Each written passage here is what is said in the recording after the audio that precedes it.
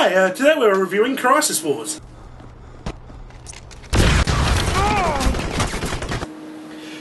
It's a game that's become a favourite amongst the GreenTube team here.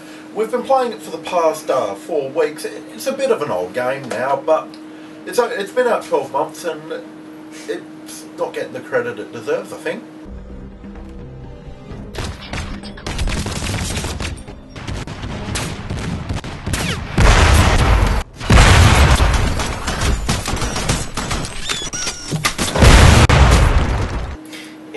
Say that it is absolutely awesome game when you actually get into it and actually get used to it all, and all the different styles and how you can actually change your speed, energy, and all that kind of stuff. It's actually a lot of fun when you actually get a bit of strategy into it.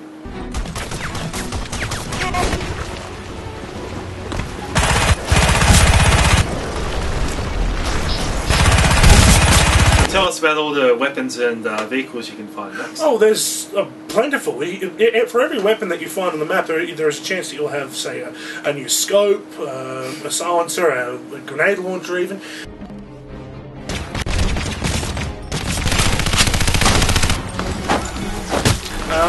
And the vehicles are just plentiful. There's even just a basic use you can find in one of the levels. Everybody can just start dragging or running into each other if they want Especially to. when you get the nice into it and yeah, just smash into each other. That's right.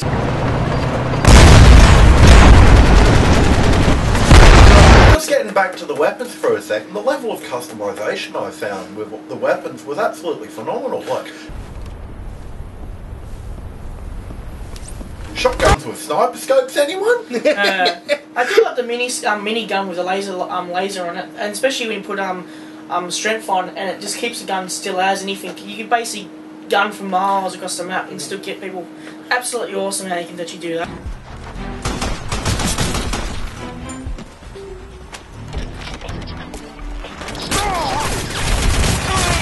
Exactly right. There's just so many things you can combine with the powers, the weapons, and the add-ons. It just makes so many particular caters for so many different playstyles. I think we're all in agreement. So this is a game that really does need to be played in DirectX 10 mode. All forces, 2 minutes until mission.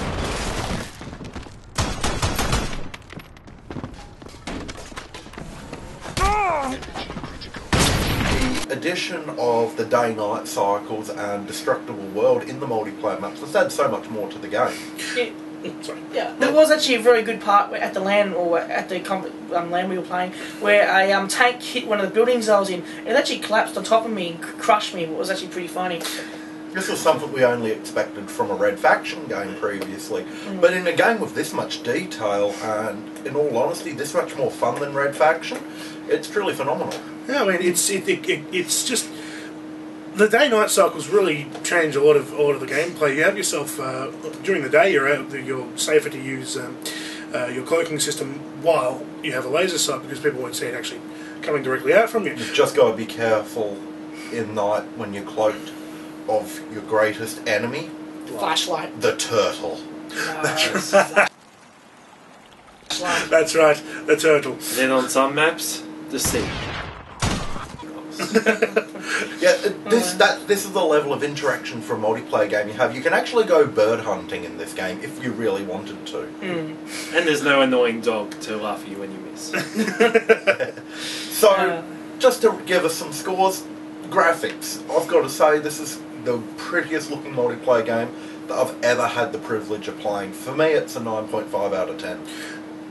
I agree as well. It looks just brilliant. All the brush, all the the level of detail you get in DirectX 10, just everything. It adds to the experience completely. It's for me a 9 out of 10.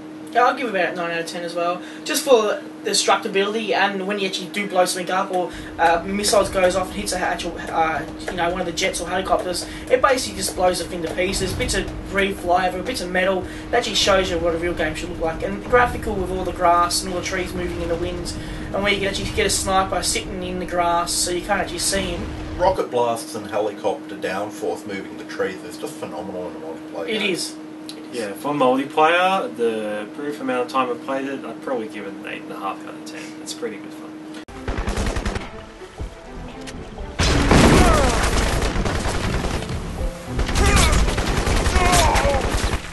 So as for the multiplayer gameplay and getting into games, you're going to be better off using X4. It does have a basic server browser built in, but it's not very good.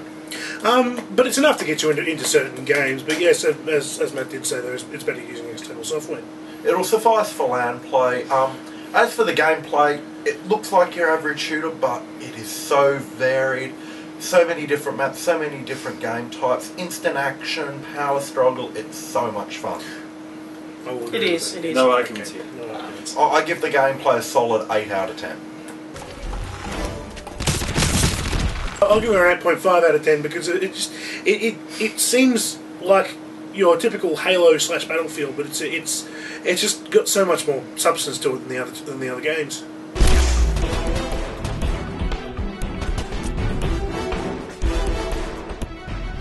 I'd give it I'd give it at 8.5 out of 10, just for the gameplay and the actual graphics, the way that she plays. As well, I'd give it to it because how you can destroy stuff, buildings. I do love destroying buildings in a tank and running over people. I do love it so much. I dropped the score down. Final score is? My final score is 8.5. I drop it down because I do like it that way. And I'd just give it a solid 8 out of 10 for good clean fun. So on that bombshell, let's go have coffee.